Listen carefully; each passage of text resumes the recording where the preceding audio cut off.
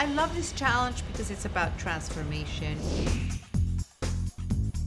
I think they did much better in this challenge as a group. I think, yes, most of them were very uplifting. There were real transformations. They used it in very innovative ways. They created things that were very sexy, that were very modern. I really liked this challenge.